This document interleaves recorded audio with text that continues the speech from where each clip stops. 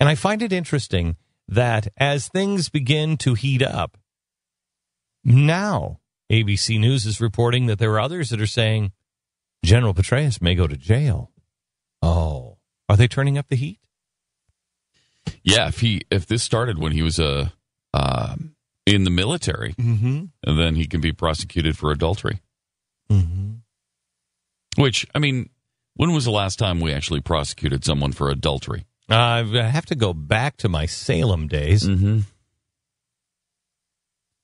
Even in the military, I maybe I've missed a story on that. I have to tell you something. I personally think that's another shot across the bow. That is, General, you're going to go away. You're just going to retire. No, I'm not. Yeah, you are. And we can make all of this go away and go to Princeton. No, no, I'm not. No, I'm not. And so they release the information. And they release the information with one additional piece of information in it, and that is the sex under the desk email. There's no reason why that was included. Why would they release that one line? Sex under the desk.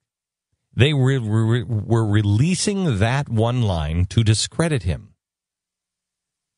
to make it really tawdry, and to also shoot something across the bow and say, General, I don't think you want to mess with us, because there's not a shred of dignity that is going to be left. Not one bit.